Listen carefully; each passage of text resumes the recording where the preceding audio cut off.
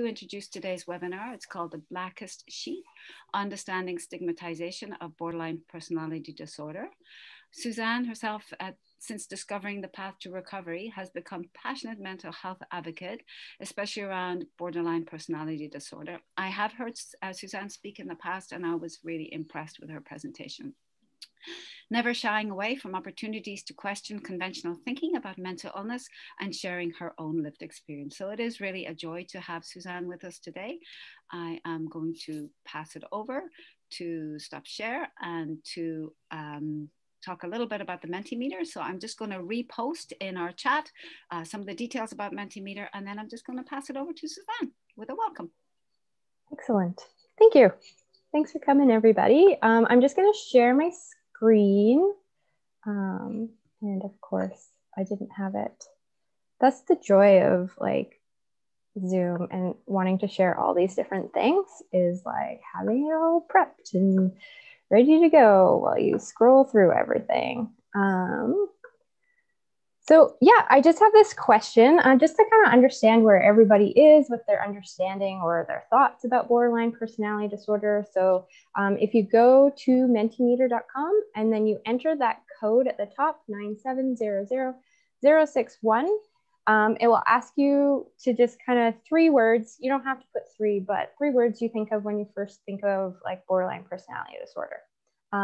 And then we'll go back and revisit it. So you have the whole time of the video that we watch in order to enter things in. So don't feel like you have to be rushed. The video's 4 minutes.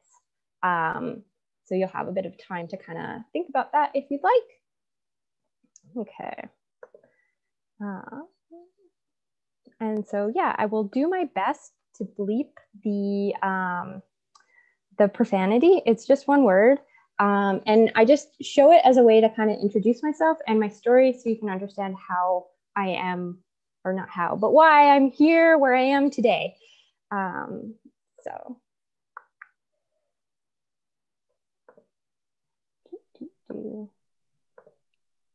Doing great, Suzanne. It's not easy to juggle all those things. You did great. I know, it's like there's so many different.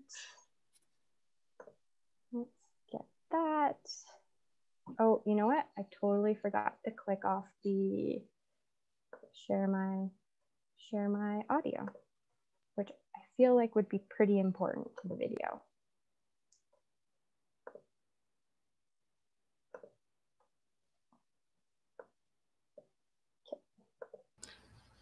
Hope is a funny thing, and like misery is everywhere around us. The more we look for it, the more we find it. In February of 2016, I was at the lowest point I'd ever been in my entire life. My life was filled with darkness and pain. It strangled my mind, no longer allowing me to see the options or choices I had to support my mental health. The pain was so extreme and exhaustive that I felt my only option was to end my life. I don't remember being rushed to the ER. That I was still alive and still in extreme amounts of pain. In June 2016, the Parliament of Canada passed federal legislation that allowed adults to request medical assisted dying. After a brief yet unhelpful stay at the hospital, I had come to the conclusion that based on my long history of mental illness and the extreme emotional pain that caused, I could be granted this way out of living. I had to ask myself, if I only have a few months left to live, how would I spend it? What or who was I going to miss? What did I want to do one last time? Or what did I want to experience that I haven't done yet? So I made a point to do something that brought me joy every day, whether it was laughs with friends, the smell of a secondhand bookstore, the softness of my cat's belly, reading in the sunlight, or just eating my mom's cooking. Slowly, the moments of joy and happiness began to roll into one another, and I began to realize that by having placed my hope in death, I had somehow stumbled upon hope in living. And then my hope grew. It became the possibility that my life could be different, that I could find moments of lightness and sweetness in between the moments of sadness and pain. I was asked today if I thought it was going to get easier. Today I said no. But I know my answer will be different either tomorrow or next week. This is just how mental illness works. It confuses the mind until your hope is lost. I know my hope sometimes hides behind the clouds of my depression and anxiety, but I know it's always there, waiting for me like sunshine on a cloudy day or spring flowers after months of fallen snow. I also know not everyone is lucky to have the confidence that their hope is out there waiting for them. To you, I ask that you have faith in my faith that your hope will return one day. And if nothing else, please know that you're not alone, and that the world would be a lot less wonderful without you in it.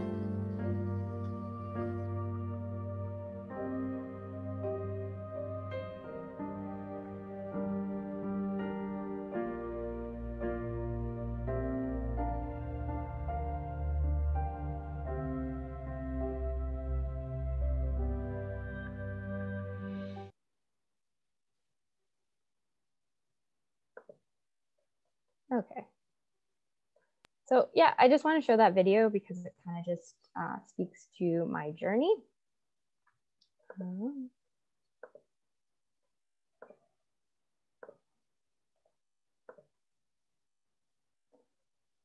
then I'm going to take us back to Mentimeter just to see what everyone has shared. So this is the word cloud that you guys all generated, which is pretty awesome. So trauma seems to be a really big one. Misunderstood, suffering, pain, stigma. Yeah, definitely. Yeah, awesome. This is so amazing. Thank you. Dramatic. Yeah. Distress. Difficulties. Oh, I like oscillating. That's awesome. I think that's my favorite response so far. So yeah, thank you all for that. It just kind of gives me an idea of, yeah, like where everyone is at with regards to this disorder. So I'm going to do that. Share my window.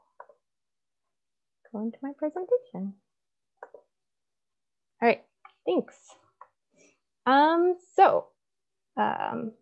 That video kind of like, sorry, I'm a little sniffly because anytime I show it to other people, it really affects me. But if I watch it by myself, I'm like, oh yeah, whatever. It's just that like vulnerability piece that really can kind of like, oh God.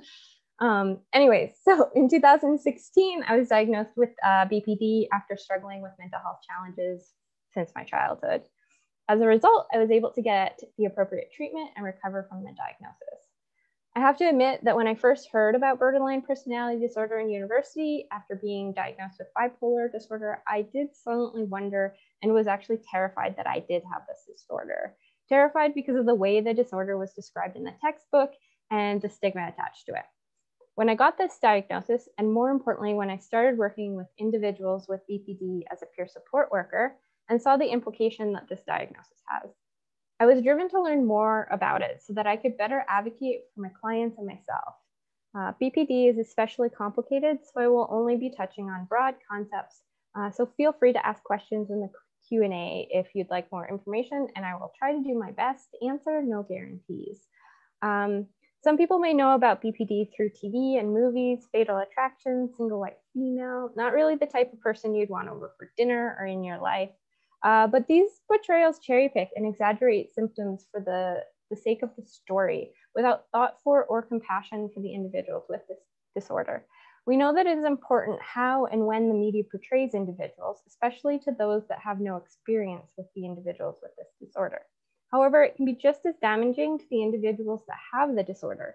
It teaches us that we're dangerous, unlovable, and I can say from personal experience, this internal stigma is some of the hardest to get over.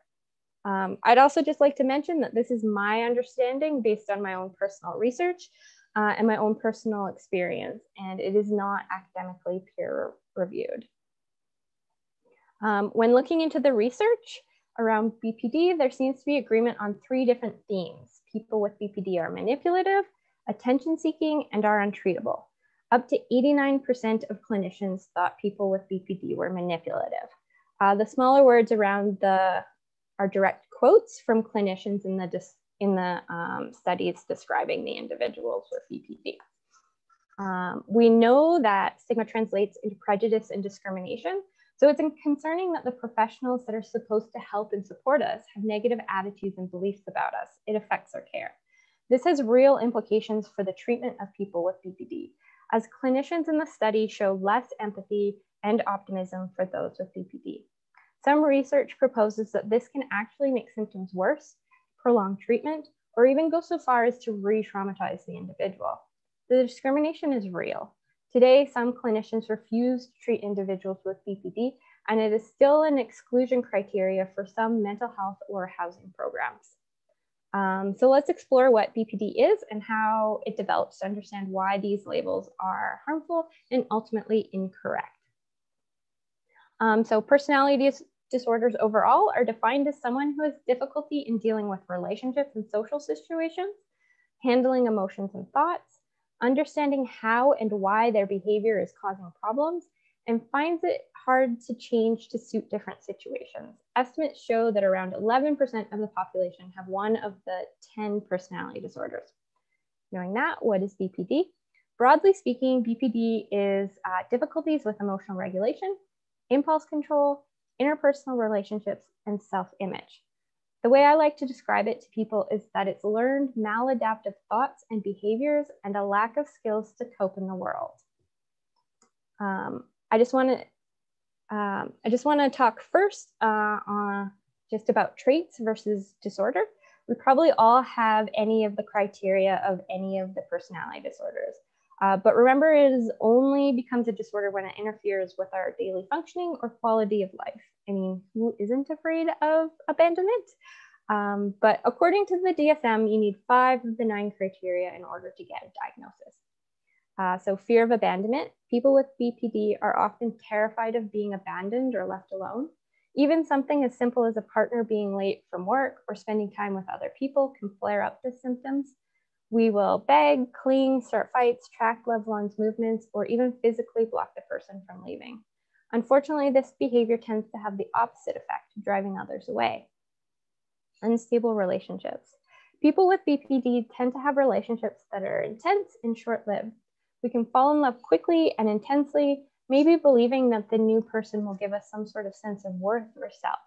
Unfortunately, this is just not how self-worth works, and we become quickly disappointed when this does not happen. I have heard words like emotional whiplash as a result of the swing between ideation, love, and devaluation, hate. This is also known as splitting. It's living in a world with no grays, all or nothing, good or bad, black and white. Unclear or shifting self-image. When you have BPD, your sense of self is typically unstable. Sometimes we feel good about ourselves, but other times we hate ourselves. Oftentimes we don't know what we want out of life and frequently change aspects of our life. Think of being a social chameleon, changing to fit the environment and people around us. Impulsive self-destructive behaviors. We may engage in harmful behaviors, especially when we're upset. We may impulsively spend money we don't have, binge, eat, drive recklessly, shoplift, engage in risky sex, or overdo it with drugs or alcohol. These risky behaviors may help to feel better in the moment, but they often hurt us in the long run. You'll see in my presentation that I talk a lot about language choice and the effect it can have on an individual. In this context, I'm working on changing my language around the term self-destructive to self-defeating behaviors. as it has more of a focus on the ability to overcome the behaviors. So self-harm, suicidal behavior and deliberate self-harm are common in individuals with BP. Suicidal behavior includes thinking about suicide, making gestures or threats, or actually carrying out a suicide attempt. Self-harm encompasses all other attempts to hurt yourself without suicidal intent. Common forms of self-harm include cutting and burning, food restriction, but also substance use can be seen as a form of self-harm. Extreme emotional swings. Unstable emotions and moods are common with people with BPD. One moment you may feel happy and the next despondent. Little things that other people brush off can send you into an emotional tailspin. Mood swings are intense, but they tend to pass more quickly than the emotional swings of depression or bipolar disorder, usually lasting a few minutes or hours. Chronic feelings of emptiness. People with BPD often talk about feeling empty as if there's a hole or void inside them. At the extreme, we may feel as if we're nothing or nobody. This feeling is uncomfortable, so we may try to fill the void with things like food, drugs, sex, but nothing's really satisfying. Explosive anger. We may struggle with intense anger and have a short temper. We may also have trouble controlling ourselves once the fuse is lit, yelling, throwing things, or becoming completely consumed by the rage. It's important to note that this anger isn't always directed outwards. We may spend a lot of time feeling angry at ourselves, and this may be where that self-harm and self-defeating behaviors come into play. Feeling suspicious or out of touch with reality. We can struggle with paranoia or suspicious thoughts about others' motives. When under stress, we may even lose touch with reality, an experience known as dissociation. We may feel foggy, spaced out, or as if we're outside our own body, or in the case of derealization, that our environment is alien or surreal. Since a person needs 5 of the 9 criteria to get a diagnosis, this means that there are 256 combinations in order to get the diagnosis. 2 people with the same diagnosis could have only one of the same criteria. So it's unfair to paint us all with the same brush. This is why stereotypes are so dehumanizing. Now that we have a definition, let's talk about some of the numbers and why it's critical that we understand and challenge the stigma around it. The common number shown around the internet is that BPD affects 1.6% of the population. Some research notes that it has a lifetime prevalence of 5.9%. I personally wonder about the 1.6%, given that we know of stigma and people not seeking mental health services, and due to the fact that 40% of BPD is originally misdiagnosed. It was traditionally thought that the prevalence was higher in women, with women making up 75% of those with the disorder. However, we should consider that women are more likely to seek treatment, and that in our culture, women are seen as emotional creatures, often considered quote unquote hysterical. Since BPD is about emotional regulation, this could account for the tendency upon professionals to diagnose more women with BPD. Conversely, research has shown that men tend to get a diagnosis of PTSD, antisocial personality disorder, or major depressive disorder. So the research is actually beginning to reflect that it isn't a gender-specific disorder. Of that 1.6%, 10% will die by suicide. This is 50 times the rate of the general population. 70% of us will attempt suicide or self-harm, and it's reported that up to 80% of us will have a history of trauma. Stats are great, but what does that mean in concrete numbers? So if we use Canada as a case study, as of 2019, Canada has just over 37.5 million people. If we use the 1.6%, that means that just over 600,000 Canadians have BPD, and that we'll actually lose 60,144 Canadians to this disease. Finally, individuals with BPD make up about 20% of the inpatient world and 10% of the outpatient world by mental health therapists. So overall, about 15% of those accessing mental health services. Knowing that there's over 200 classifications of mental illnesses, individuals with BPD definitely represent a good proportion of those seeking services.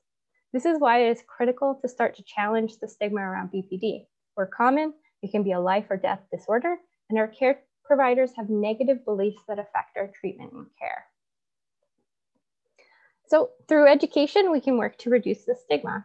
Marsha Linehan, the person who came up with the first biosocial theory, shares that BPD is primarily a disorder of emotional dysregulation and emerges from transactions between individuals with biological vulnerability and specific environmental influences.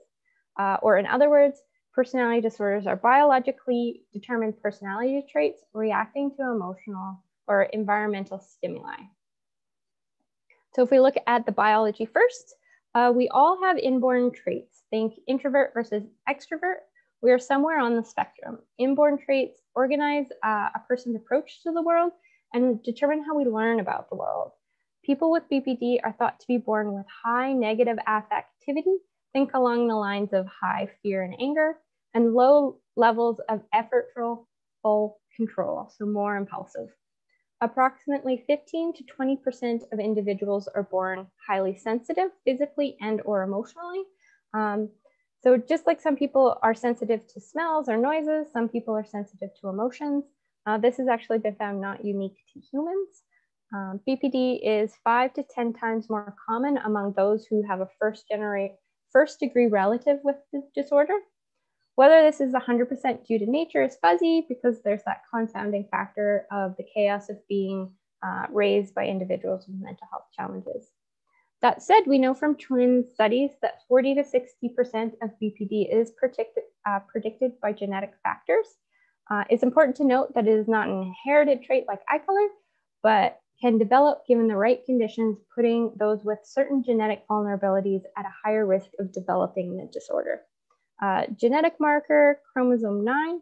I'm not going to pretend that I understand the science behind this one, and I kind of want to do a bit more research on it. However, Driscoll et al. Did a study about genome-wide linkage to study the region that influences the manifestation of BPD features.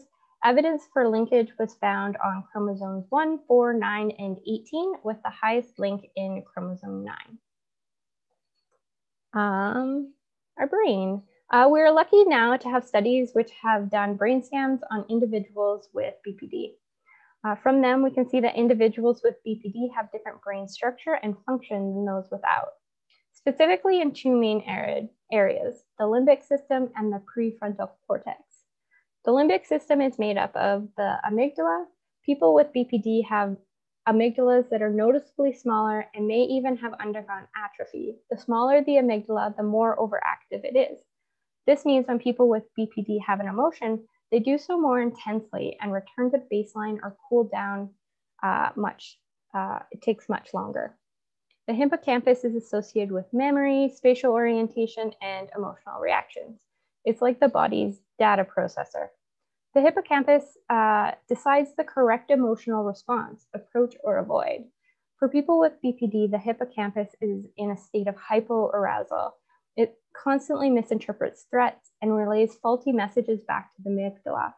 This means people with BPD are more likely to encounter other people and the world around them as threatening, even when this may not be the intent or the reality.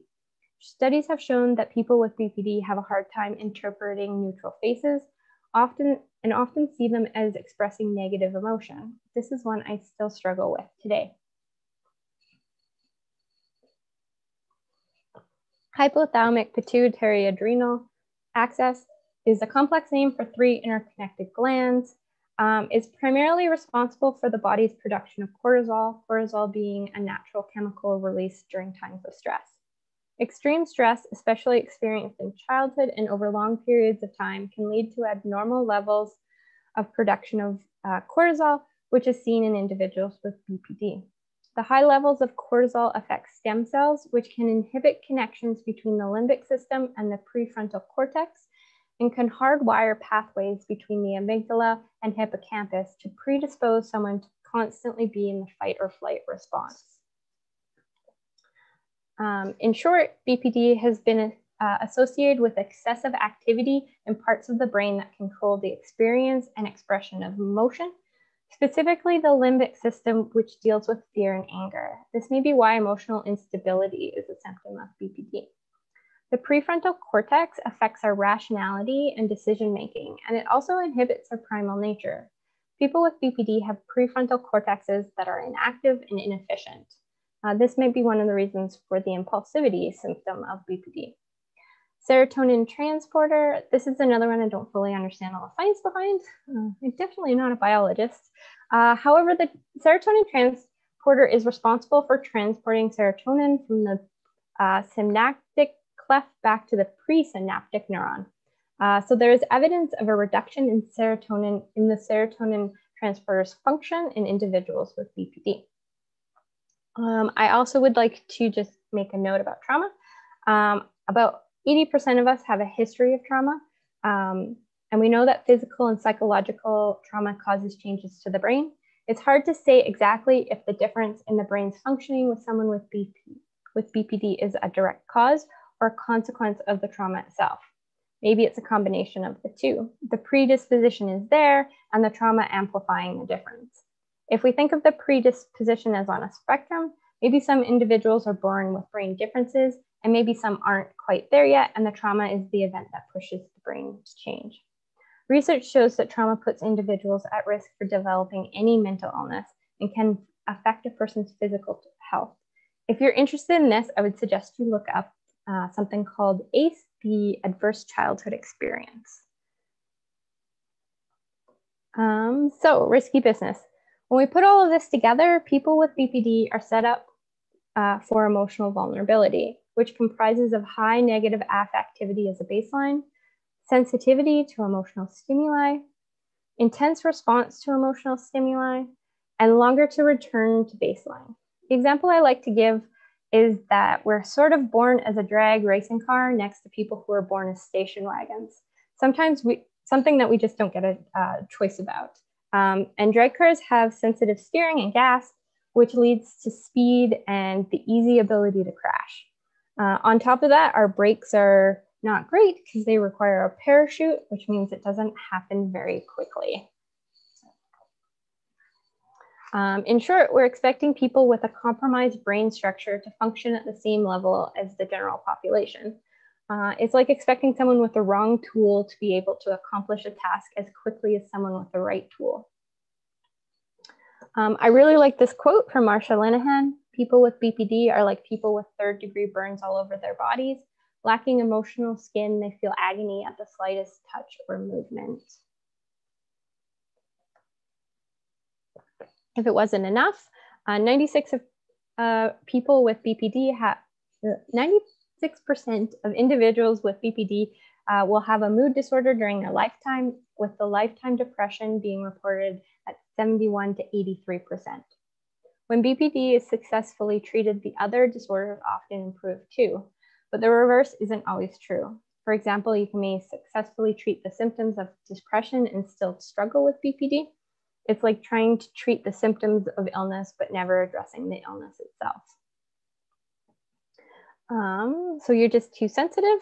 The social aspect of the theory is that the experience of invalidation of our emotional states. Our emotional states are diminished, you're too sensitive, demeaned, you're being dramatic, or discounted, you're exaggerating. That isn't true. The message is that we shouldn't feel the way we feel, and there is something wrong with us for feeling how we feel. This teaches us to distrust and/or disbelieve our emotional experiences. We also experience punishment for expression of painful emotions. Shut up, or I'll give you something to cry about. This only serves to intensify the emotional response, ups the ante, which leads to extreme emotions and actions in order to be heard. This actually reinforces emotional escalation in order to get our needs met. It's the intermittent reinforcements which makes it so difficult to stop this learning coping mechanisms. We learn it doesn't always work, but maybe this time it will. Linehan talks about a few different invalidating environments: the self-explanatory abusive home, the poor fit, a sensitive child born into a family of logical, rational thinkers, the chaotic home, parents who may have experienced an invalidating childhood themselves, may have mental illness or substance use problems, financially unstable, move a lot, family conflicts, or separation or loss of a caregiver. Society as well. Invalidation doesn't only come from the home environment, it can also come from the school, sports, social media, or systematic oppression. You could have the most supportive caretakers, but if you are invalidated everywhere else, your experience and emotions questioned, you'll be at risk for developing this disorder. So the sad part about this is that it becomes sort of a feedback loop with both feeding into the other, which only makes the circumstances work. I'm biologically sensitive, my environment invalidates me, which increases my emotional response and actions in an environment that continues to invalidate me. So the outcome can mean that we don't learn to accurately label or trust our emotions, which leads to an inability or lack of skills to regulate them. Dan Siegel uses the phrase, name it to tame it. You've heard of this. Naming our emotions tends to decrease the intensity of them. If you're unable to name the emotion, you are unable to decrease its intensity. And a person who already experienced emotions so intensely, this can actually be a deadly combination. If we're unable to label our emotions and have an underactive prefrontal cortex, it becomes hard to problem solve emotional states, to avoid or self-soothe extreme emotions. If a person learns not to trust their internal experience, this can also affect their self-image. Individuals learn to search the environment on how to think, feel, and act. BPD makes people hypervigilant, which means we are always on the lookout for signs of rejection and are extremely sensitive to emotional nuances. We're constantly checking the social environment for feedback. This can contribute to the experience of emptiness or a lack of self-image, as we're constantly looking to the outside for cues on how to exist. When no one takes our needs seriously or questions our needs, we learn extreme ways of getting others to take them seriously. It goes with learning to up the ante and get someone to listen. This can lead to self-harm or suicide attempts to express our pain. I think this is also why we see big numbers of individuals with BPD going to the emergency departments. We're trying to get acknowledgement that our pain is real and intense, no different than if someone had a broken bone. Unfortunately, what we face at the hospital often does the opposite and invalidates our pain, feeding into the cycle yet again. It can lead to substance misuse to escape difficult emotions and self-soothe. If a person doesn't trust their experience, it can lead to development of self-invalidation. I should be able to do this. I'm broken. Nobody loves me. What is wrong with me? Individuals with BPD report feeling shame 50% of the time. Think about that for a second. Imagine spending half of your existence ashamed of your actions, emotions, and thoughts. However, there's hope. There are treatment options. There are a few ways to support recovery. Medication. Currently, there's no medication on the market that treats BPD. Medications help the symptoms of depression, anxiety, or impulsivity, but not the root cause of BPD. When BPD is successfully treated, the other disorders often improve, but the reverse isn't true. Some therapies include cognitive behavioral therapy, which helps individuals identify distorted beliefs and thought patterns. Schema-focused therapy helps to reframe the way people view themselves due to poor sense of self. Mentalization-based treatment was designed for BPD. Mentalization is the ability to understand the thoughts and feelings which underlines behavior. It brings together aspects of psychodynamic, cognitive behavioral, systemic, and ecological approaches. The goal is to increase mentalization capacity, which can improve affect regulation, reducing suicidality and self-harm, and strengthening interpersonal relationships. Two therapies I can speak directly to are psychodynamic therapy, which focuses on unconscious processes that manifest in a person's present behavior. The goal of psychodynamic therapy is the self-awareness and understanding of the influence on the past on current behavior. I was able to attend a 4 months intensive psychodynamic group therapy. From this, I was able to gain insight about my own behaviors by witnessing others engage in the same behavior, get feedback about behaviors in a safe, supportive environment, and it was an avenue to try new skills. As with any therapy, it required hard work with lots of vulnerability and openness to getting feedback and looking at what I contributed to the situation. The problem is that programs like these are expensive to run with a large quote unquote cost per person in the program. but the outcome actually ends up saving money for the healthcare system in the reduction of future hospitalizations and emergency room visits. DBT, developed by Marsha Linehan, teaches skills for mindfulness, distress tolerance, emotional regulation, interpersonal effectiveness, and these can bridge the gap between the limbic system and the prefrontal cortex. If we think of BPD as lacking skills to navigate the world, then this is learning new skills that the general public typically learns naturally. There is good prognosis, and in some cases better than any other mental illness. 50 to 75% of symptoms reduce as we get older. Some symptoms resolve on their own as the person ages, and I would argue naturally learns more socially acceptable coping mechanisms and ways to get needs met. In short, we learn the language. Zanari, a researcher that has focused on longitudinal studies of individuals with BPD, showed that after 16 years, 99% were in remission.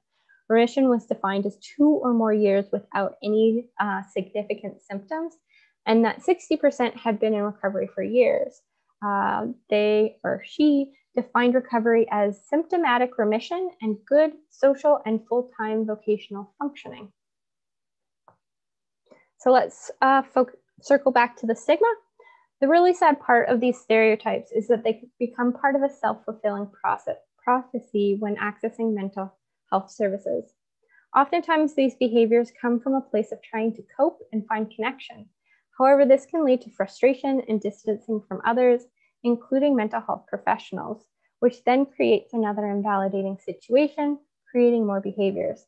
All of this feeds into each other, creating a cycle that can actually re-traumatize individuals.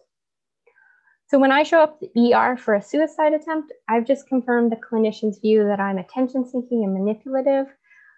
The clinician distances and invalidates my pain. Because I'm hypervigilant, I'm going to pick up on this, creating more emotional pain, which heightens my emotions even more.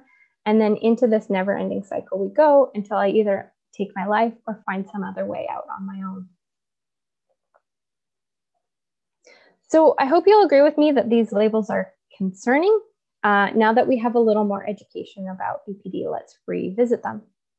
Manipulation has the connotation of malice or some sinister ploy. The label manipulation makes it seem like we have some kind of control over all our actions and that there's some sort of malicious intent behind them. However, our actions are really just desperate attempts to cope with extremely painful circumstances. We're trying to meet needs, but do not have the skills to get our needs met. We're using old skills we learned when we were young, facing extremely challenging or abusive circumstances that did get our needs met then. However, now we're adults and out of those extreme environments, and it's like everyone is speaking another language.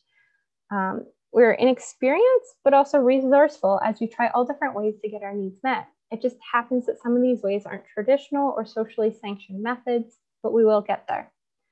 Marsha Linehan states, suicide behavior is a response to unbearable suffering. These behaviors have become learned coping mechanisms for when we feel like there aren't any other ways left to cope with the emotional pain. Or it may be a method to express emotional pain in a way more easily understood by the person, or it could be a distraction from high levels of emotional distress. People with BPD experience emotions much more intensely and for longer than the general public. Our brains are not wired the same, and we do not have the same control over our actions. We are impulsive, especially when facing extreme pain. Oftentimes an impulsive thought becomes an action, one we often wish we could take back. We aren't so much seeking attention as we're seeking connection. We just don't know how to express this clearly, and we're learned growing up in these chaotic environments to get our needs met with extremes. We don't have the understanding or language to articulate our need for connection yet. We don't know how to communicate our agony and do it in a way that unfortunately doesn't support social bonds. I really like this quote by Dr. April Foreman. Your brain is screaming at you to have its needs met. It's screaming to be understood. It's screaming to be valid. So you do some pretty wacky poop. That's not the word she used, but that's the word I'm going to use. Wacky poop in order to get the environment to respond to your brain. It's not untreatable. Remission and recovery is possible. Myself and people I know are proof of this. In the same way, individuals with depression can't change their moods on a whim. Individuals with BPD need time and space to learn new skills to support their recovery. I think it's important to remember that the behaviors are not the person, the behaviors are the disorder. Our actions are part of a symptomology that hurt is a part of a symptomology. The hurt these actions can cause is a consequence of the symptom. I'm not trying to minimize or excuse the hurtful actions that I, myself, or others have engaged in, but it may be helpful to remind ourselves not to take it personally and remember it's biology. It was only through self-awareness and accepting responsibility for past mistakes that I was able to change maladaptive thoughts and behaviors. I have finally learned the language to communicate my needs. This was a slow process and it required a lot of trial and error. We know that to change behavior takes time, especially ones we have been practicing for 10 plus years. While these symptoms may represent themselves over and over, it can be frustrating. But I believe this frustration comes from feelings of powerlessness, inadequacy to fix the problem from supporters and healthcare staff. A patient's self-harming can impact a healthcare professional's thoughts. All our work is wasted. I'm a failure, which affects their behavior. The nurses withdraw or avoids, and thus reinforces the patient's negative belief about themselves. I'm a bad person. I deserve to be punished. No one loves me. However, there's hope because clinicians do want more skills to support individuals with BPD. And studies have shown that after training, empathy and optimism has gone up in clinicians. After learning about BPD, you may have noticed the term borderline personality disorder doesn't really tell us much about the disorder. It was not introduced into the DSM until 1980, so it's relatively new. However, tracing back the term borderline, it was first written about by Adolf Stern, who used it to describe patients that didn't quite fit neatly anywhere else. That said, this name isn't very descriptive, and perhaps this is part of the reason it's so easy to forget that our behaviors are not always things we have the tools to control. Valerie Poor of the Treatment and Research Advancement National Association for Personality Disorders has this quote: "The name BPD is confusing, imparts no relevant or descriptive information, and reinforces existing stigma." So this organization campaigned unsuccessfully to change the name and classification of BPD in the DSM-5. However, borderline personality disorder remains unchanged, and it was not moved from the personality disorders to a new classification of trauma and stress related, with other disorders like PTSD, acute stress, and adjustment disorder. Currently, international diagnosis is based on the International Classification of Diseases. They use emotionally unstable personality disorder as the overarching term, with impulsive and borderline subtypes. Some other names floating around are emotional regulation disorder, emotional dysregulation disorder, impulse disorder, interpersonal regulatory disorder, and the controversial complex PTSD. Controversial just because only 80% of us have a history of trauma. Research on BPD is strikingly sparse compared to other mental illnesses like schizophrenia and bipolar disorder. But as we represent a big portion of those, as discussed, we represent a big portion of those accessing services. Taking a look at the brain and behaviors research funding, we can see that BPD is not getting research funding proportional to prevalence. BPD is associated with tremendous emotion and financial burdens to individuals, families, and society. Because of this, we need more information about the disorder, more research dollars. So through education of ourselves and others, we can encourage the growth of compassion and understanding of the complexity of BPD. We can be allies and advocate for change. We know that allies are important for change within a system and society. Big societal changes happen when allies stand up and back those experiencing discrimination. We have to challenge these stereotypes when they arise. We know that what is thought of as manipulation and attention-seeking behaviors come from a lack of language and skills to get basic needs for connection met. We know that to change behavior takes time, especially ones we've been practicing for long. These symptoms may represent themselves over and over, and it can be frustrating. But we know that it's not untreatable. We have research that shows this. It just takes time, with many stumbles along the way. Based on Zenari's definition of recovery, I can say that I have recovered from my BPD diagnosis. I definitely will be challenged by traits for the rest of my life. In fact, just yesterday, one came up. But we can advocate for change with our language choices. We know that language is powerful and we can affect change by the words we use. We need to adopt recovery-focused language.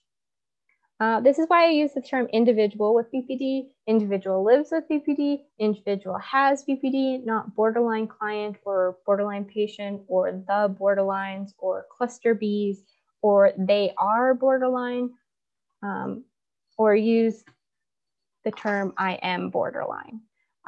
We are so much more than a diagnosis. Imagine if I only thought of myself as being asthmatic or being diabetic. BPD is a biological condition just like any other physical ailment, and no one should be defined by their illnesses. However, I do want to recognize that some people with BPD do identify and prefer to call themselves borderline or being BPD. I personally have thoughts on this based on what I know about BPD and my experience, but it's not my or anyone else's place to police how individuals decide to identify. Another example of this is died by suicide rather than commit suicide. The term commit is from a time when it was a crime. We don't say, oh, they committed a heart attack. This is an important distinction. The disease is what terminates the life, not the person. It's the same with completed suicide. It puts a positive slant on a tragic outcome. It associates a suicide attempt with failure. Again, we're not going to say they completed a heart attack. Finally, empathy and validation. My personal initial response when I hear about self-harm or suicidal intent is to validate the pain. How much pain must a person be in to choose to hurt themselves or no longer want to live? I once had a therapist describe suicidal intent as homicidal intent turned inward. It was the sort of shock I needed to re-examine these thoughts, to see them as outside myself and really understand the extreme pain, self-blame, and loathing I had for myself, much like someone who wants to murder someone else. I needed to change my thinking and develop a self-compassionate mentality. I try to remember that I can't judge a person on the choices they make if I don't know the options they had to choose from. This is an idea that we can all remember when interacting with all humans. So let's start being the change we want to see. What I like to say is basically spread kindness like glitter. I would like to end this presentation with an acknowledgement of the immense amount of privilege I've had in my recovery, from having a safe place to live, to having financial support from my parents while I was on disability, to having access to many mental health resources that come from living in a big city and having public health care. And these are just some of my resources that I got, and that's my presentation.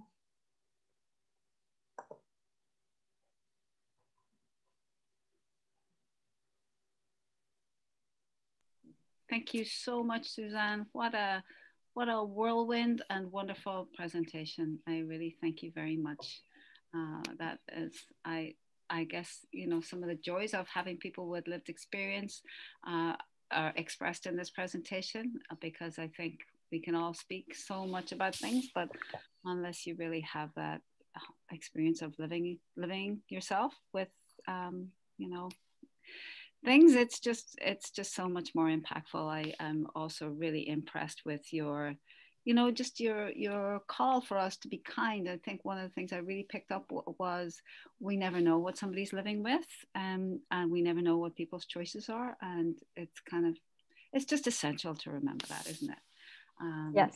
So yeah, so thank you. So well, let's go to some of the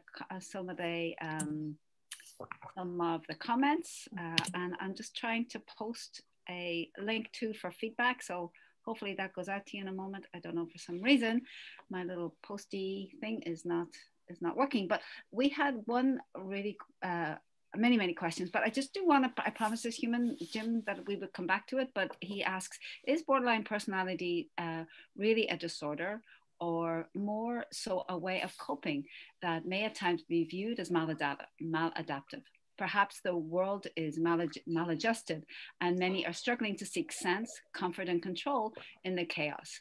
Being unheard and unappreciated and not validated can lead someone towards borderline personality disorder. And maybe it's not a question, maybe it's a comment, but I would really love to invite your comments on that. I would probably agree with that. I think that there's people now writing about how we like creating mental illness with depression and anxiety by the society that we have. So it would not surprise me, especially if we look historically, there's probably a lot more individuals with it. And I think it is probably a combination with the environmental aspect being part of it. I think that it definitely, the environment influences people. So if we change the environment, then I guess the disorder wouldn't be there. Thank you so much. So I do appreciate that comment. I agree. Thank you, Jim. Thank you. Yeah, thank you. Yeah, I think sometimes in our view we have something that's very different, that we're trying to help people, we're trying to support people, often we're trying to fix something, but sometimes our environment is so very powerful that it hurts. Yeah. Mm-hmm. Please have a look. Gloria just adds, so powerful. Thank you so much for incredible sharing. You make the world so much better place. Excellent job, Matthew adds. May adds, thank you. Absolutely. Brilliant personality. Victoria Maxwell adds, thank you so much. Gail adds, thank you. That was heartwarming and very informative. Fantastic. Lauren says, thank you so much for that. Your content and slides are so enriching. Tony adds, thanks so much for sharing. Kelly adds, thank you for sharing your experience and providing such great information. Moving, genuine. Thank you for presentation. Thank you, Suzanne. So you can see clearly you have touched so many people here this morning in terms of the content. And it's a little bit, yeah, and Matthew adds, it takes a lot of courage. I would totally concur. I think sometimes this particular topic is a bit taboo sometimes, and we further alienate individuals who are living in, with such pain and chaos sometimes. Fantastic presentation. Yes. What a vast amount of knowledge, Sue adds, that you shared. Thank you for sharing your personal experience and tying it so well to the literature. Well done, very informative. Yeah, great presentation. Erin asks, could we have access to the presentation and slides? Yes, please. So dear Manny, who's working in the background, will likely put up the presentation in a couple of days. Just takes a wee moment for that to happen. But if you go back on our psyrehab.ca, kindly Suzanne's given us permission to share those slides and the information. So you'll see the full recording with the slides. So absolutely, yeah. Carly adds, I'd like thank you, and I especially would like your thoughts on language, and up-to-date brain science will be great to bring into my work with folks. Yeah, I was particularly impressed with just your reformulation of helping us understand that for people are just trying so hard for connection, and helping us just understand about the inexperience. And I think sometimes we all use strategies that have worked for us in the past. And I think sometimes those strategies can hurt a little bit. And having the opportunity, maybe I see a nodding, so that's comforting, but having the opportunity maybe to learn some maybe more effective or things that are a little bit less self-destructive sometimes can, but having the space and the expertise to learn that, I love how you highlighted the expense as well. That it's, the strategies or the interventions you mentioned are super expensive, but you also balanced it out with helping us understand that, hospital stays are very, very expensive. So in the end of the day, it's probably really. Well, I think it saves so much money just to everybody, because if we can get individuals who are sick, like myself, who was on disability for, I think, 5 years at the end, being back into society as like working, paying taxes, living a fulfilling life, volunteering, like contributing back to society in so many different wonderful ways. Like, I think that that's priceless in itself. And going to school. We had a little chat just before people came on. So I just learned that you go back to school and have some good dreams to like further that. That's really cool. Thank you. Debbie asks, it's very common to get a diagnosis of borderline personality disorder and bipolar disorder. Why do you think that is, she asks? Why it's so common to get both of them, or either or? Well, Debbie, just the way it reads, it says very common to get a diagnosis of borderline personality disorder and bipolar disorder. Why do you think that is? That was her question. I would say because symptoms overlap so much. I know for me, that was the first one I got, and I think it was a lot to do with my impulsivity and my highs and lows. And there wasn't, so this was like, wait, when was this? This would have been 97, I think. I was diagnosed bipolar. And that, like, you only really see someone, like, you don't see their whole life, right? And I think for a lot of people at the beginning, the big tipper was that interpersonal conflict. So if they have lots of partners, or they keep losing friends, or they keep firing doctors, then a lot of, I think, professionals are like, oh yeah, they have BPD, or they're borderline, or whatever. And I didn't have that experience. I was very, like, I have had the same psychiatrist for 21 years now. Wow. And like, I had a long-term partner for 12 years. I was still super close with my best friend. So we had a 20+ year relationship. So I didn't like have that. Yeah.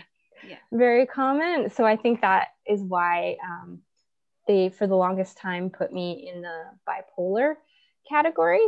But it was once I went into that intensive day treatment program for 4 months that they reassessed everything that was going on, asked me in-depth questions about all this different stuff, observed me for weeks, and they're like, yeah, we think you have this other one. But I think that there's so much overlap. And even when talking to my psychiatrist about it, she views it as a spectrum, like bipolar and borderline personality are kind of like a spectrum. And so you can kind of go oscillate in that too, just because there is so much overlap. The difference being that bipolar is primarily a chemical imbalance, or at least that's what they like to say. I don't know. I haven't done a lot of research into it. My passion has become BPD, just based on my personal experience working in mental health and addictions. I actually, to be honest, don't use the term BPD. I don't really share, other than in this presentation, and then when I need to confront someone with doing something derogatory, I don't use it. I use the term mental health challenges. I find that term allows me to feel like I can overcome my obstacles. But that's not for everybody. Some people like really identify with mental illness. They feel like it really captures the seriousness of it. Whereas like we all have mental health. So mental health challenges like aren't as serious, essentially. I'm thinking in their mind, that's how they view it. I know for me, for a long time, I really identified with my bipolar label. But I think that's part of the like, not sure of who I was and what myself was. And so I kind of wonder about other individuals who are like, I am bipolar, or I am borderline, or I am BPD. And I wonder if that's like, here someone has given them from an external source, someone has given them like a label or a way of just grasping onto something. So that's why I talk about, like, if somebody identifies that way with me, like they're talking like, I am BPD, I am borderline, I will respect that. But I also query, is it an artifact of the fact that, you know, it's sometimes easy to, when you don't know who you are and somebody with a professional title gives you this term, then you can take that on and feel kind of like, I have a label, I found this, and it's easy to connect. Yeah. Thank you. Selena, I hope that speaks to your question too, who asked, could you speak more about the experiences of people with personality disorders? So thank you for that. Hopefully that comes to your question. Erin just adds about she was so busy listening. It was hard to take notes, so I totally get that. That's always. I also talk very fast, so I think I've slowed down. Like, awesome. That's an improvement from when the first time I did it. and share that experience. So being Irish too, I always speak very quickly, so I've had to learn very much to be deliberate. So I get that. Yeah. So Sarah, I think adds something that I think is really vital. Your presentation is very humanizing. Many people living with this condition are not yet able to verbalize their experience and are in survival mode and so much pain. Thank you. I just wanted to highlight that. I think it's not only beautifully said, but supremely accurate, I would say too. Yeah. Yeah. Thank you. Kathleen adds, are you interested in sharing this experience elsewhere? I have a couple of peer groups that I think could benefit immensely from this knowledge and experience to share. So yes. And I think at the end you've left your email, or if you just want to type it in as well, sure. Go for it. Super, so people can get a hold of you. Suzanne displayed a healthy vulnerability, and that takes extreme courage. It makes the professional side that much more enriched, and the presenter has personal experience. So beautifully said, Erin. Thank you for that. Rebecca asks, is the 4-month day program in BC, or is that still available? I guess just asking a little bit more. It's in Edmonton, so it's at the U of A hospital. I don't know if it's still how much longer it's going to be available. I was actually invited to be on a improvement quality assessment of the program after I left it, which took about a year. And then we did a presentation at the end.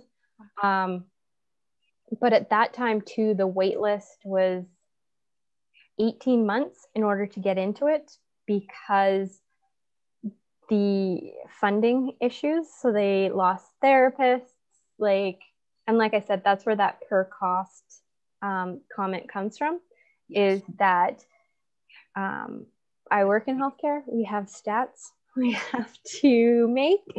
And if you're seeing the same, 20 people every day for 4 months, you're not going to be having as many stats as other people who are. Yeah. And that's like those 20 people with how many therapists? I think we had 6 therapists in the room when we did the big group. Yeah. But I don't think my recovery really started until I completed that in, when was it? November of 2016. And at the time, so this just kind of goes to how they're just trying, funding is chipping away at programs. Because at the time I did it, they had a vocational, optional vocational group afterwards. Yes. So I took advantage of that and discovered I wasn't ready to go back to work full time, that I would be happier in human services than in my previous position in research administration in a university. So it was all really, really helpful. And I think if I hadn't have done that, I would have tried to go right back to work full time in research administration and fallen flat on my face again, because I just didn't know that I needed to slowly work things up and didn't realize how important purpose and meaning was in my life. I have to go to a job that I am so passionate about and that gets me up in the morning, and it really fulfills that sense of self, right? That's how I've discovered my sense of self versus number crunching at a university.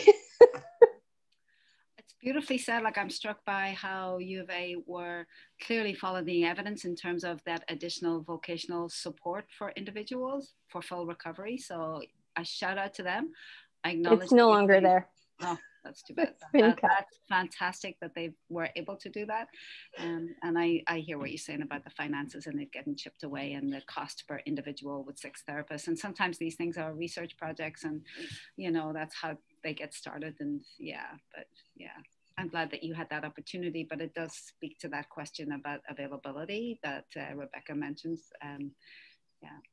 Yeah, and that's why I like to acknowledge the immense amount of privilege that I've experienced, because not everyone has access to it. And especially, I don't know what the wait list is now, but it was 18 months last time I was involved with them, which is very long and not really doable for people who are at such extreme places in their life. Right. Fair point. Yeah. Victoria adds, I was diagnosed with bipolar disorder and relates so much to the symptoms. Thank you.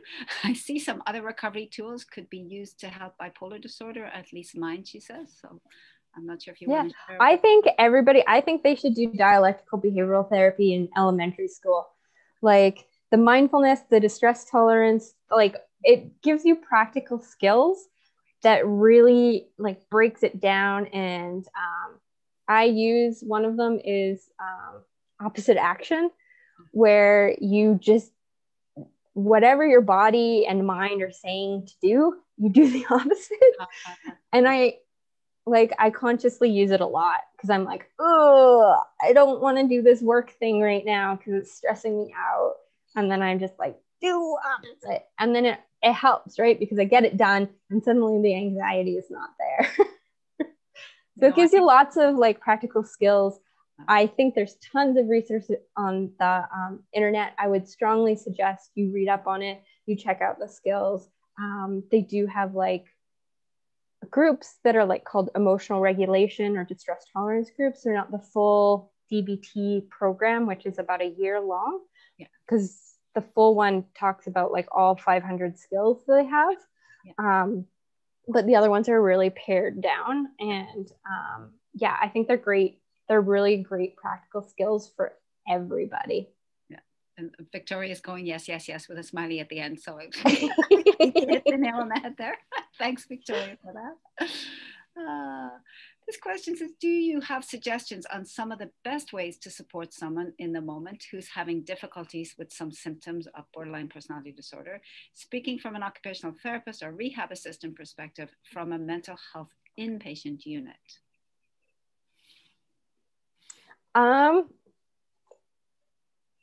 Yes. Can I formulate them right now? It's hard to do that in the moment.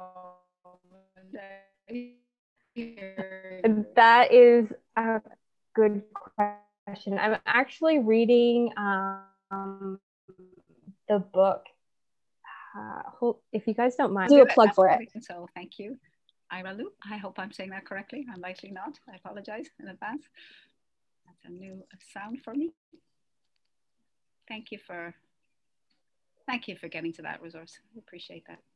It's called In the Fullness of Time, Recovery from Borderline Personality Disorder. And this is the Mary, I know it's backwards, Zanari. That's how I say it. I don't know if that's how you're supposed to. But, and so she's done longitudinal research for, I think they're going on 22 years. And she talks about ways like, I don't always agree with the language in the books I read because they use language like there is a talk. She actually gives like good, I guess, strategy of like putting it in the middle. So if someone's like, nobody loves me, you wouldn't say, well, somebody loves you. That's not true or something. You'd be like, yeah, sometimes people do feel that way. And you put it kind of in the middle distance. So it's not on you, it's not on them. You kind of, and it's almost safer that way. So it's not confronting the individual with their distorted thoughts. It's kind of like planting that seed there. And then just going with the like validation of like, yeah, sometimes people feel that way. It must be very distressing, or that seems like a really hard emotion to be sitting with right now. Yeah. Thank you. I'm sorry to interrupt. That's exactly what I was saying, just the validation as well that it gives, but it leaves the door open and not personalize to say, yeah. The other thing I would suggest is try not to be neutral in your interactions. I think I've come to the realization that the reason I'm so bubbly and over the top and like smiling and with my face is just, I think it's a response to making sure everybody knows how I'm feeling and communicating that I'm not angry at them or mad or whatever. Because like I said, even yesterday, I'll give the example when I said, like, I still struggle with some of those traits yesterday. I went to work and my coworker was talking to another coworker and she looked, my assumption based on her face was she was mad at me. Like that was just my automatic assumption because she didn't smile. She was like concentrated on talking the two of them were talking about some work thing. And I kind of like came in the door and they kind of looked at me and then like, and I was like, oh God, everybody hates me. And so I had to be like, wait a minute, like, no, that isn't what's happening. But my mind, my amygdala and my limbic system just automatically went to that. It's like, oh, threat, high alert. And so I consciously still have to work on retraining my brain not to do it. It definitely isn't like as bad as it used to be. Like, I'm sure in the past I would have just walked away or like done something. But now I'm like able to be like, oh, okay, I feel it. Nope, we're going to fight that. And then just go on. That's such a powerful way to learn. Thank you, Suzanne. That's a really helpful, concrete example. Thank you very much. That's great. Jim and Suzanne, your presentation's gold, real and resonating, insightful and engaging. Many, many thanks for being you. Oh, thank you. Kathleen adds on the topics of books and resources for individuals diagnosed with BPD or working with those with BPD. Marcia Linehan's bibliography was incredibly powerful for me. Knowing the work she has done stemmed from her own lived experience, and hearing the growth, healing, and recovery that she's obtained was incredibly empowering. As are you, Suzanne. Yeah, no, I think she had a lot of really great like she's done so much work. I couldn't get through the biography because she kept using the term committed suicide. Was what? She kept using the term committed suicide, and that's a really big trigger for me. Absolutely, yes. So, but yeah, I just couldn't read that resource, but I'm glad that it was helpful. And I think all of the work that she's done is so incredibly powerful. And I'm so thankful that she came out. I'm so thankful that she came out later in life and talked about that, because there was a long period of time where she didn't at all. Right. And there was a long period of time where we weren't talking about any of that material. I remember when her work came on, became available. I was a person in direct service delivery at that point, and I think it was like a breath of fresh air for many of us. It's like, okay, here's something tangible. Here's something we can do to support individuals in a very real way. I also found her very approachable. So I remember we lived in Vancouver at the time. We took her to come to speak to us many times, and she was just, she was like a breath of fresh air, as I say, like yourself. Like she just, this is how it is, and this seems to help. Like no mystery, no, like just lift the fog, and it's like, well, this is what we're dealing with, and this. Yeah, I would love, like, it would be a dream come true to meet her, but so it's not like, so I don't mean to like poo-poo on the biography. I just like I still think very highly of her. It just for me was not the right combination of words used. And I don't recall when that was published, honestly, but I know definitely we have done a lot of work in the last 5-7 years around that term, that helps us understand the implication. And I get, and I haven't read the book I Love You or I Hate You, Don't Leave Me. Okay, Debbie, for that resource as well. I appreciate that. Thank you. So here's a question. When you changed careers, did you access any resources or support services such as employment services? I didn't, other than the vocational program. I just applied to jobs, and my first job after recovery was with CMHA Edmonton. So I got like a casual, I think it was advertised as 15 hours a week job helping other people with practical things like going grocery shopping and going to doctor's appointments, but using your lived experience in the conversations that you had with them. And so that was really helpful for me, because it gave me the flexibility then to continue to go to follow-up group, which from that 4-month program, they have a follow-up group, which is once a week for an hour. You can go to this group for the rest of your life.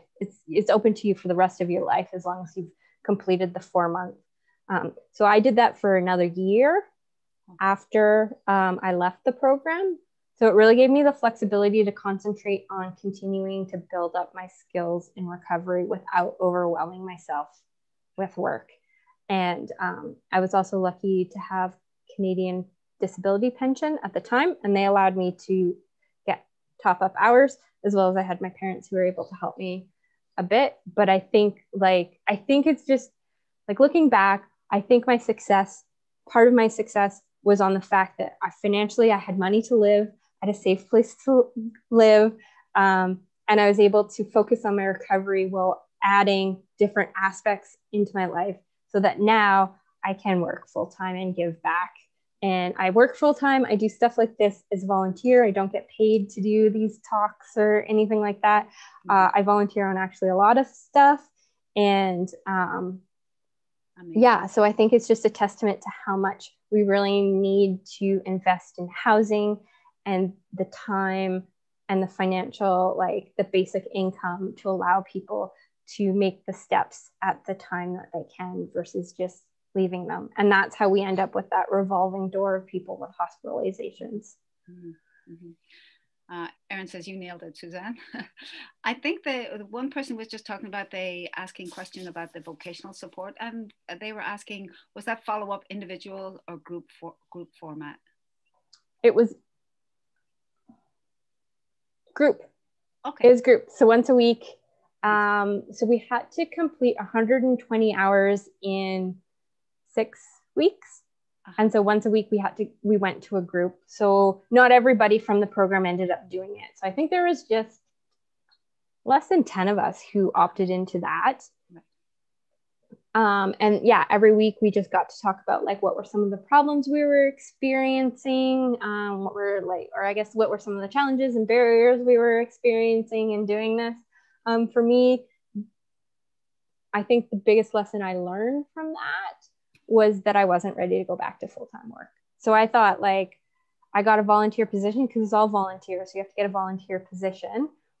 I got a volunteer position in human services, actually with Elizabeth Fry Society in Edmonton, as a court worker. And I thought, okay, I can do this full-time, because they were like, well, we'll just pair you with an actual court worker since you're volunteering. We're not paying you, so you can work as much as you want. And I totally was like, yeah, I'm going to work full-time. And then at the end of the 6 weeks, they were like, if you were an actual employee, this would have been like, we understand a lot was going on for you during the 6 weeks. And so it wasn't a problem that you couldn't come all the time. But if this were an actual employment place, this would not have, like, we don't think that you're ready for full-time employment at this time. So that was really, really helpful. And so from that, then I restricted what I was looking for to part-time. You're a good woman to be able to hear that feedback and live it. Good for you. Good for you. Yeah. No, it's great. It was delivered in a very kind, caring way. Well done to both of you. That's my point. Well done. So I realize it's 11:53, and Laura says, thank you so much for insightful responses. Being an inpatient unit, I've worked closely with a few clients that have difficulties with borderline personality disorder, and one in particular who I was very close with, and she had a very difficult time not resorting to self-harm in the unit and at home. Is there anything you can suggest to try when self-harm is so prevalent for somebody? No, I think it's just about harm reduction, right? I work with a social worker. We actually run a DBT group for young adults together. And he says, I would rather you self-harm than take your life. And I think that is extremely poignant, because it is a coping mechanism to not go to that next step. Right. So I think it's all about harm reduction. So can we get you from doing this amount or this self-harm to doing this one? Or can we at least make sure that you're using clean supplies, or bandaging yourself, or all this different stuff? And I think that distress tolerance piece in the DBT is so incredibly important, because that is dealing with those urges, right? So how do we deal with that distress that it gets so intense that we end up harming ourselves? There's all these other strategies that we can use. Thank you very much for that. Cherished. feedback. Yeah. Jeff adds, the idea to work on trying to do the opposite was really valuable and practical. Do you have any other tips that worked for you? That's from Jeff. Opposites. Radical acceptance. No, radical acceptance and self-compassion. Those are the two big things. Accepting that the world sucks and there's nothing I can do about it. But at the same time, there's things that bring me joy in life and all of that. So that's a dialectical thinking, how I can be pissed off at my parents for my childhood and what happened in my childhood and still love them. They're not mutually exclusive. And I carry that anger to this day, and it probably will never go away. In my mind, I'm not going to forgive them for what happened, but that doesn't change the fact that I still love them and we have a good relationship now. So trying to remember not extremes, and as well as self-compassion, in that I was doing the best I could with the knowledge I had at the time. Mm-hmm. I know more now, I can do differently now. And being kind to myself 100%. If I don't feel like I can sweep the floor, then I just view it as, okay, today is not the day to sweep the floor. I will get to it. It will happen. Or we'll stay there for another day or two. It's all good. Excellent. Yeah. Yeah. So we have a question from Natasha, who would like to connect with you about social work. So maybe we'll leave that between you guys. That's a other personal thing, maybe. Just wondering about your journey in social work and what courses you did and so forth. So maybe we'll just leave that with Natasha. And I would put my email address in the chat. So feel free to email Rebecca me. adds, wonderful presentation. I really appreciate you and this presentation. Shirley asks, having supported or affordable housing makes a huge difference for anybody with a serious mental illness. You made the point of how important it is that we as a society provides what needed. Thank you for that comment, Shirley. Michael asks, will the webinar be available? Absolutely, will be available in the archives on the psyrehab.ca. Yep. And Selena adds, here's a link to the video from Family Smart about how to support those experiencing self-harm. That's fantastic, Selena. Thank you so much. Curly adds, harm reduction is a big piece of the way forward for my daughter, she adds. Thank you. And you've added your email. Thank you. There's likely going to be someone in your life who thinks less of you than what you are. Don't let that person be you. Oh, that's so nicely said, isn't it, Jim? Wow, good job. Thank you so much for the presentation and all the resources, and your passion in this area is amazing and so valuable. Thank you. Yeah, it's 11:58, so I just want to make sure that I get to everybody's comment. Fantastic presentation. Oh, thank you, Natalie. That's very sweet of you. Thank you for coming, everybody. I appreciate that you came.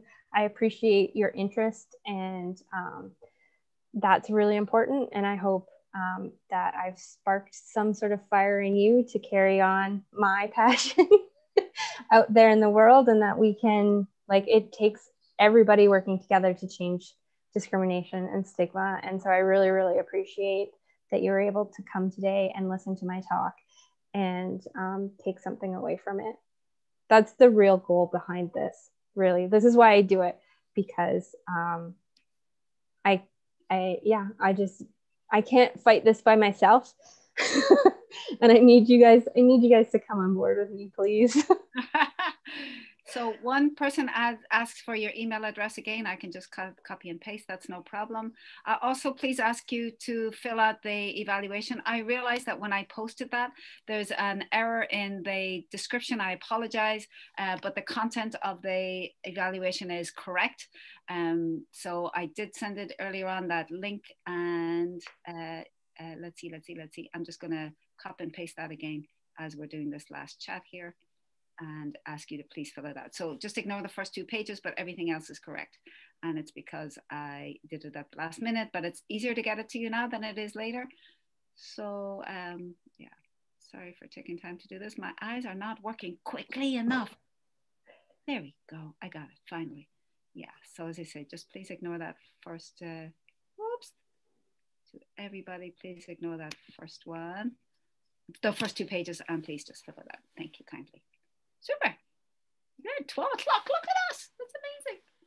What a great presentation, Suzanne. I think you've really helped us take something that I know as a clinician, sometimes I was fearful because I felt I didn't have the skills sometimes, that maybe I was going to make things worse, or maybe I would mess it up. I've definitely felt like that on days. So I think you've taken something that can, just I felt I didn't have skills, and you've just named a lot of stuff, and you've helped me think about it. And I think the thing that we often forget is that we can go back and apologize.